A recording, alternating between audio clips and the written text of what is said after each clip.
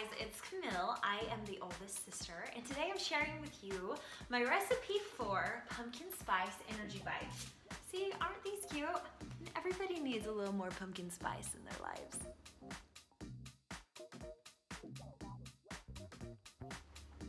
Okay, so here's the deal. I'm a mom of 4 cute kids, and I currently am living on about 48 seconds of sleep a night.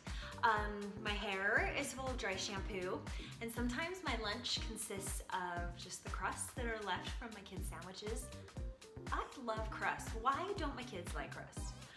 But life is crazy as a mom, and so these bites are actually a snack that I feel good about eating myself, and a snack that I feel good about giving my kids. They're full of good for you stuff, and they really do give you some energy. Like, instead of grabbing a candy bar, grab one of these at your 3 o'clock afternoon crash. Before we get started, make sure that you click the red button and subscribe to our channel so that you don't miss any recipes just like this one. They're all super good. So let's jump in and get started on this easy no-bake recipe.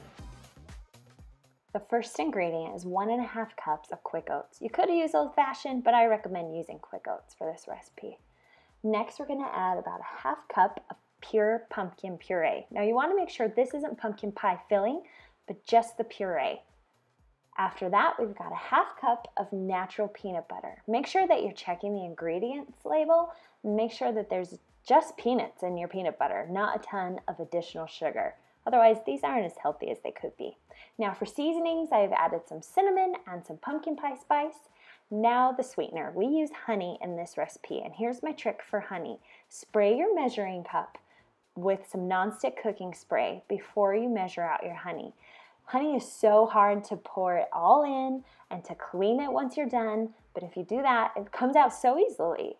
After that, I'm going to add 2 teaspoons of flaxseed meal. This is what binds the bites together, so you don't want to miss this. Then we've got 1 teaspoon of vanilla extract. Pour that in.